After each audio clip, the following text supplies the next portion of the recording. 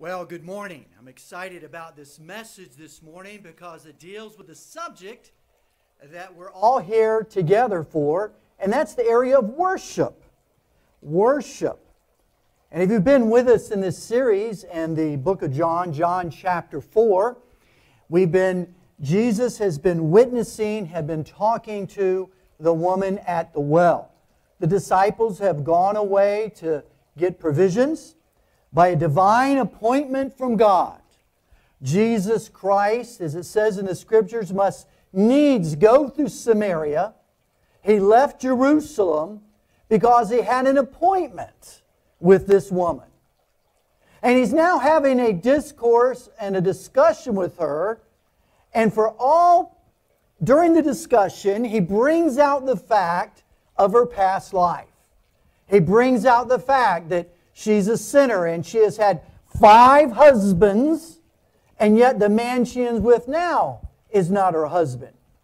And somewhat like a red herring or a way of diverting things, she brings up the subject totally somewhat off subject.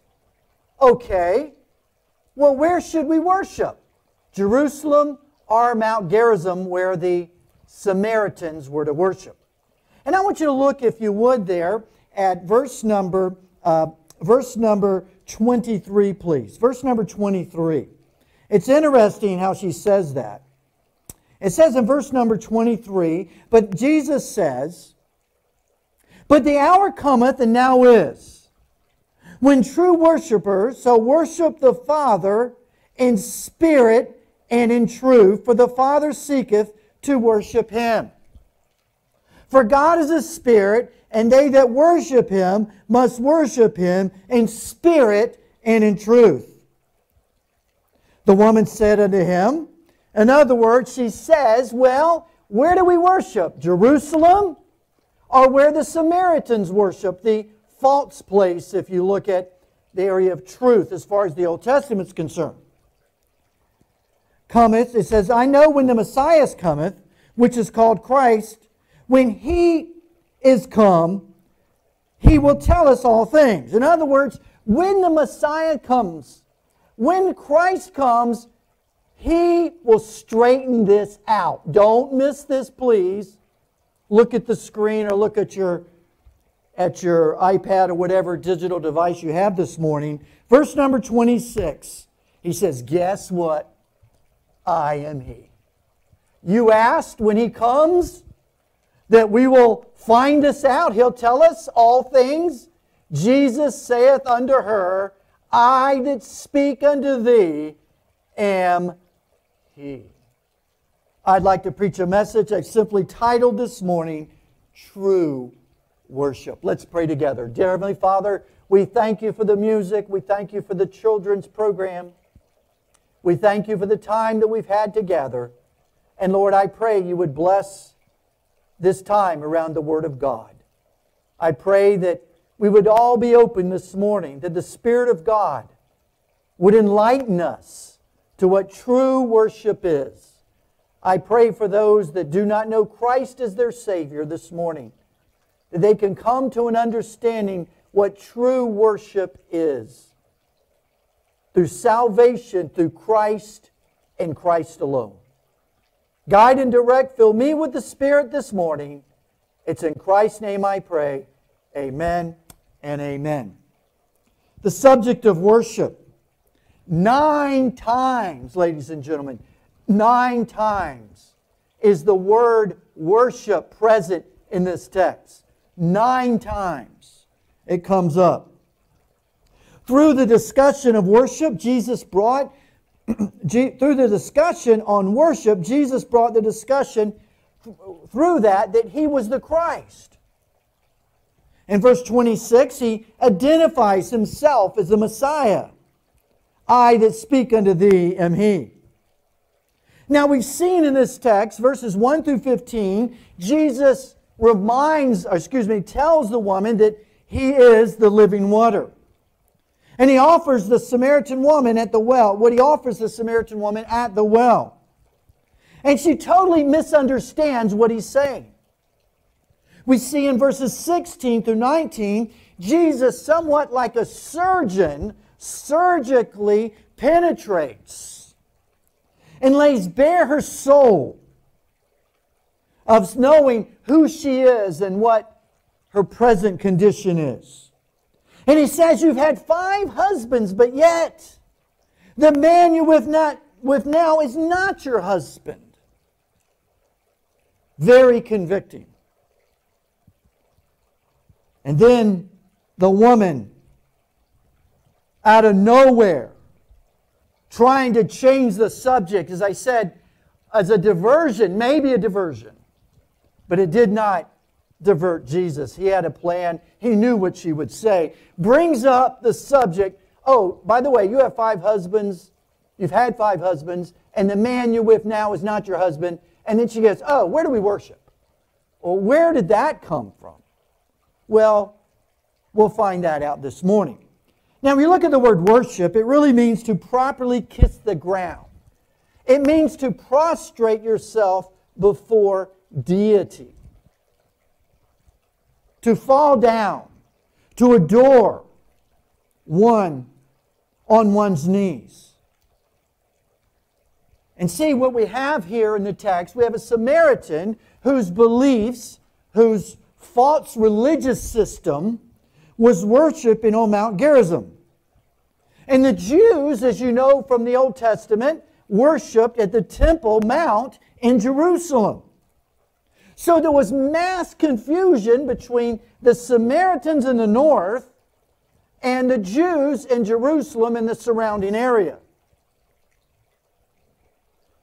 And that's where she brought this subject up, somewhat trying to get a question answered and possibly getting off the subject of her sin with her immorality, a sin in her immoral lifestyle. But let's remember, ladies and gentlemen, that the woman brought up the subject of worship. She brings it up. She's the one that brings it up in verse number 20, talking about her fathers in this mountain worshipped. The fathers worshipped in this mountain, but ye say that in Jerusalem is the place where men ought to worship. And she's trying to get this ancient dispute settled while they're at the well in the middle of the noonday. Jesus answered her questions. But when we think about the subject of worship, so many are caught up in the aspects of worship, they forget the object of worship. And the object of worship is God, or Jesus Christ. See, you can have all of the areas that most consider important in worship, but yet miss it. The music may be right, the building may be comfortable in a place where tradition has honored the Lord, and there's nothing wrong with that. The location, but you miss the object of the worship. Let me give you an example. My wife and I, when we were in Jerusalem several years ago, we went to the Church of the Holy Sepulchre there in Jerusalem. And this is the place that was built over one of the locations where they believe where the tomb of Jesus Christ was. And we walked into this Church of the Holy Sepulchre. There was a slab there. And some would believe that that slab was actually the slab that Jesus Christ was on when He was wrapped up and put into the tomb. And when I saw there, absolutely, in fact, it bothered my wife so much she had to leave and go outside of the church. Because we saw people there kissing the slab, wiping themselves, saying some type of a chant. And all I saw was all the aspects of what they were doing was worship, but failing to understand who Jesus Christ was. Chanting creeds. One person was actually hitting himself with some type of, it looked like a chain. Ladies and gentlemen, that's exactly what Jesus Christ was trying to undo. And this woman wanted Jesus to define worship. So first of all, let's take a look at, number one, the detour from worship. The detour from worship. The detour. Look what it says in chapter 4, verses 20 to 22. Number one, the detour from worship. It says there, our fathers worshipped in this mountain. And ye say that in Jerusalem is the place where men ought to worship. Jesus saith unto her, Woman, believe me, the hour cometh when ye shall neither in this mountain nor at Jerusalem worship the Father. Ye worship, ye know not what. We know that what we worship for salvation is of the Jews. She raised a religious question, one that might steer the discussion away from her sin. A distraction, possibly. It's like sometimes when you're trying to explain the Lord and giving your testimony and talking about Jesus Christ, somebody will say, I understand all that, but where did Cain get his wife? Or as the Aborigines, if they've never heard, will they also be accountable? See, worship is not limited to a location. In verses 20 to 22, to get away from his somewhat prophetic probing of her heart, the woman leads Jesus into a discussion about where should we worship. She wanted to talk about where. Our fathers worshipped on this mountain, but ye say Jerusalem is the place where people ought to worship. Now he's leading her to a point of talking about only the Messiah knows. He'll answer that. And as we learn from the text, he says, I am He. Ladies and gentlemen, there's a day coming sooner than you think when both mountains will be irrelevant, is what he's saying, for true worship. And the lady must be, the individual, the woman must be amazed to hear a Jew say that this not only will not the mountain in Samaria, but the Temple Mount in Jerusalem is not where worship will take place. Instead, it says, where we worship, instead of where we worship, Jesus focuses on whom we worship and how we worship. That is what the point he is getting across. This is not the answer she expected. She expected a good argument that Jews defend Jerusalem as the focal point of worship and Samaritans will defend their mountain in Samaria, Mount Gerizim. But Jesus rejects the whole argument. Instead, he says, we're on the brink, now listen to this please, of something new. The hour is coming when neither on this mountain nor in Jerusalem will you worship the Father. Now that must have blown her away to hear a Jew saying that. Jesus, according to verse number 22, was firm in his declaration of the issues that were involved. The Samaritan religion was confused.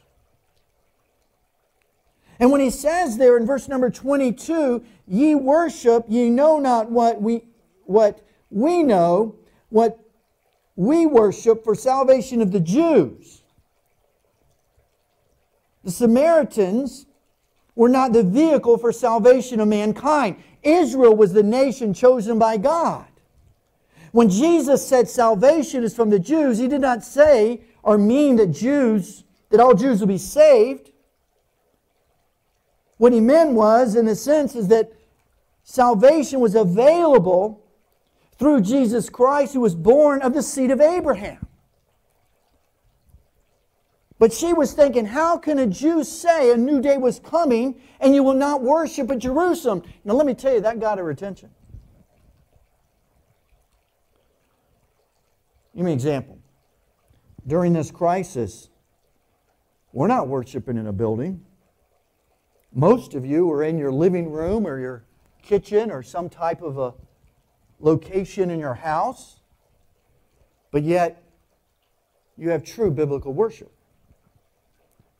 Many said that this crisis we're going through, the church has left the building. The word church means a called out body of believers.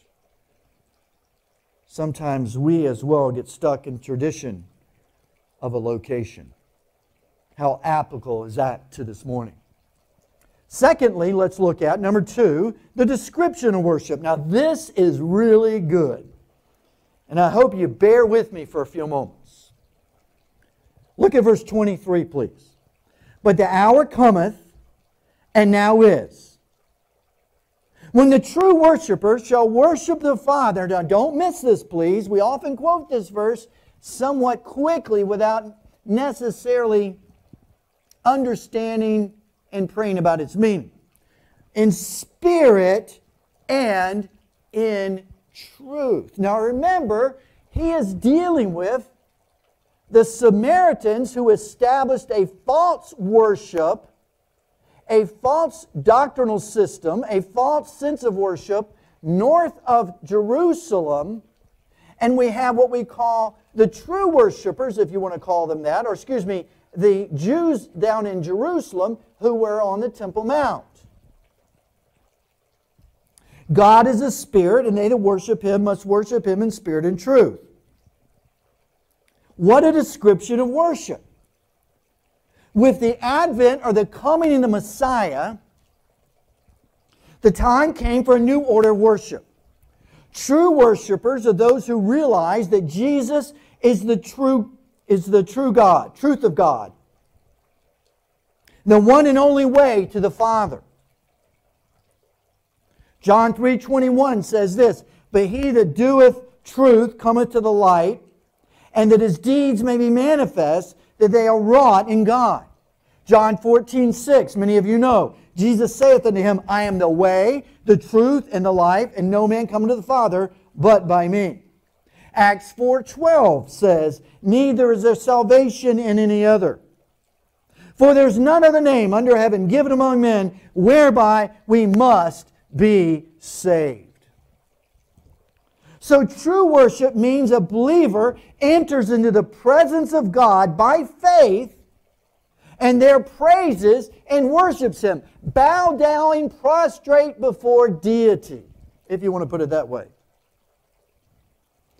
He may be located in a den, in a prison, or a field, but his spirit can draw near to God in the heavenly sanctuary by faith. Now, yes, we believe in corporate worship, no doubt about that. I'm not trying to demean that. Jesus announced to the woman, from now on, the worship of the Father would be in spirit and in truth. Now, he had to debunk, undo. Everybody look here. He's got to undo two things here. Two things. He had to address two falsehoods that had taken place. The first was regarding the Jewish worship. The Jewish people had reduced worship to outward forms and ceremonies. They thought that by religiosity, adhering to the letter of the law, and going through certain rituals, they were worshiping the Father. See that? But theirs was not a worship of the Spirit. It was outward, not inward. Their bodies might have bowed down on the ground, but their hearts were not right before God. Perhaps they were pressing the poor or lying or using deceitful business methods, but yet they were going through the formality and they were not, look here please, worshiping in spirit. How many of us are guilty of that? How many of us, ladies and gentlemen, have gone through the outward formalities and checking the boxes, but yet we're not worshiping in the Spirit? And that's why, ladies and gentlemen, he brought that up and said it must be in the Spirit and in truth. Now, the Jews had, quote unquote, the truth. That wasn't the issue. The problem was it was all formality and they were just saying something in an outward manner. Have you ever met somebody that you can tell what they say and what they do is not where they are. That's what he was talking about. They were more concerned with the outward rituals. Now, the second part of that is really, really good. He says there, the second part is they're not worshiping in truth. In truth. And he goes on and says, the Samaritans, on the other hand, had a form of worship, but it was false. It was false. Think about that. And they had no scriptural authority. They had started their own religion. Do we not see that today? They were carrying on ordinances of their own invention. Real worship had to be in truth. And the Samaritans were largely worshiping false rather than worshiping truth. They had a hodgepodge of religious ideas. At best, it was sterile. It was some hybrid of Judaism. It was lifeless. It was dead. And it was false. So Jesus Christ is debunking the ritualistic worship of the Jews, and they just were going through the formalities, and he said that needs to be done in the Spirit. You have the truth, at least in doctrine, but the Spirit's not there. It's false. And then we had the false religion that was totally made up. And Jesus Christ says that we should worship in spirit and in truth. When the Lord said that the worship must be in spirit and truth, He was rebuking both the Jews and the Samaritans.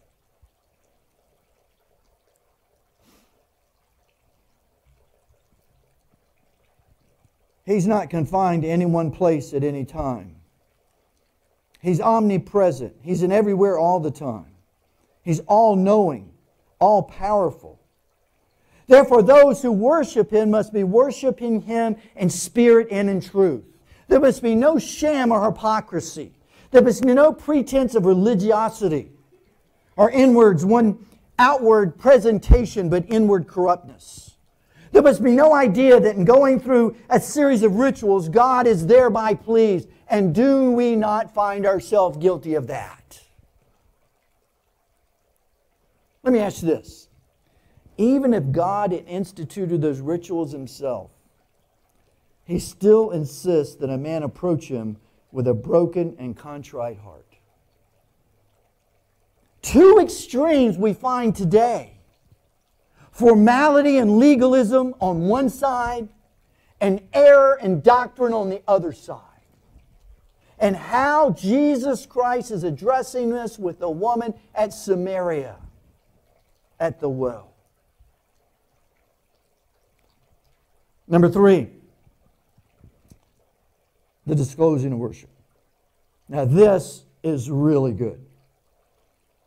So he says in verse 22, you worship, you know not what, that salvation of the Jews. Now look at verse number 24 and 25, I'm sorry. 24 through 26. For God is a spirit, and they that worship Him must worship Him in spirit and in truth. And then we find something really interesting in verse 25. Look at the words there. So the woman says, yeah, you're right. There is something, you've brought up a good point, Jesus. You know who I am. And you brought up a good point because the Samaritans have this position and the Jews have this position. And then she says something. Look at verse 25. The woman saith unto him, I know the Messiah is coming, which is called Christ. When He is come, He will tell us all things. Here's what it means. Well, when we see the Messiah, He'll answer which one's right. Excuse me. That's me. That's what Jesus is saying. So she actually leads Jesus Christ into... her question is answered by Jesus. What a wonderful discourse we have here. He says there, He will tell us all things. When the Messiah comes, when the Messiah, the anointed one, He'll tell us which one is right. And Jesus saith unto her, I that speak unto thee am He. Something is happening. She jumps right into the Messiah, right during this question.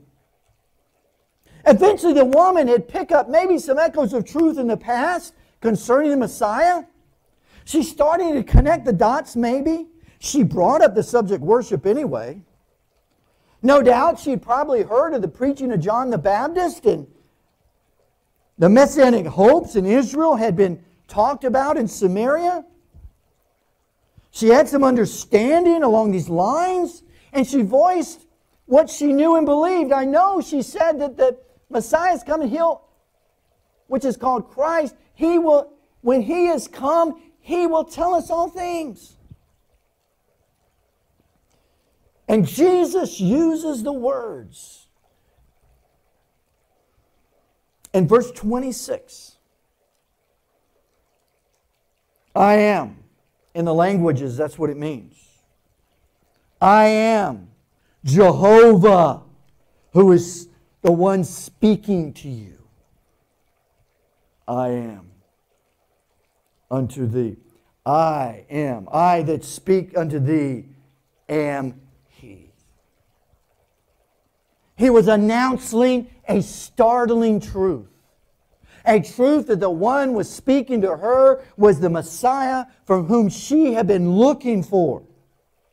He was the God. He was God Himself. He had revealed Himself to her at the well. So the question was, what is true worship? As we close, we see in this text, we see a couple of things that are interesting. We see the fact that the worship was disclosed. There was a disclosing of the worship. We also see in there was a description of worship. But more importantly, we see that there was a detour from worship. And Jesus Christ answered all of those. Now I want everybody to look here as I get ready to close. God is working in your life. And maybe you could be like the Jews in Jerusalem that had all the formality. You know, you bowed down, you kissed the ground, you did all of the religious duties, but deep down, you didn't have true worship. Or maybe you're like the Samaritans. You've understood a false system that maybe even denies who Jesus Christ is. And see, Jesus says it must be done in spirit and in truth. Ladies and gentlemen, I'm asking you this morning, the way you have true worship is to cry unto God, come to His mercy, ask for His forgiveness and His grace that will fill your wicked soul. Ask for Him to come into your life and save you. That's how you have true worship. It's not what you do or what you don't do. And it's surely not found in some false system that we make things up as we go along. True worship comes as she found out in this text from the God-man, Jesus Christ. Let's all pray together, can we? Dear Heavenly Father, we thank You for this time. We thank You for the Lord Jesus Christ. And Lord, I do pray this morning that You would give us the understanding of what true worship is. Lord, for some of us this morning, we have the rituals down, but we've never understood what it means to worship. Yes, we bow down, prostrate, in a sense, but it's all out of duty. Lord, I pray that You would speak to us this morning and help us to receive You by faith and faith alone. And I pray, Lord Jesus, that we would understand the necessity of true worship. In a minute, Iris will play, and maybe you just want to pray. And if you're not sure of your salvation, if you're struggling with sin, why don't you pray right now and ask God to reveal Himself to you? Or maybe you need to confess a sin this morning. The Bible says in 1 John 1:9, if you confess your sins, He's faithful and just to forgive you of your sins and cleanse you of all unrighteousness. Lord, guide and direct. as only you can. In Christ's name I pray. Amen and amen.